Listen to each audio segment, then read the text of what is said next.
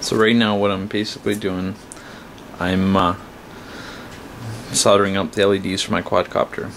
I want to run it on a separate battery, but also be able to turn it on and off from my remote. So what I'm doing,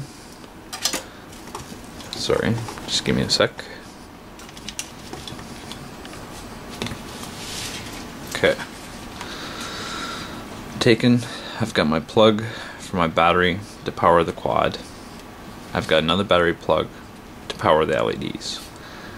The two grounds have to connect, right? So these two connect, it goes to your wiring harness for your ground. I also branched off, I got a ground coming off, goes to my LEDs. So once it's wired up to your LEDs, you want to take your power wire for your LEDs.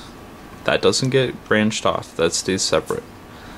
That goes into my on and off switch. This is available on Hobby King for about $6 or $7. I'll put the link in the description for you. Your power comes out of it. It goes directly to your LEDs, so that's all wired in.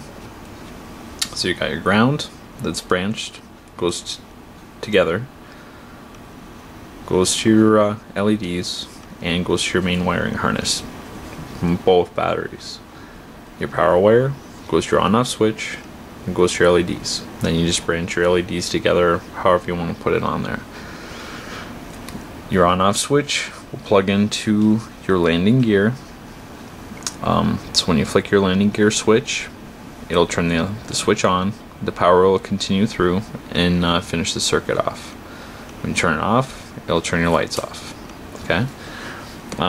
You want to do this if you're running a lot of LEDs. That way you're not taking away from your flight time. Like this quadcopter is going to have over 100 and definitely would see a difference in my flight time.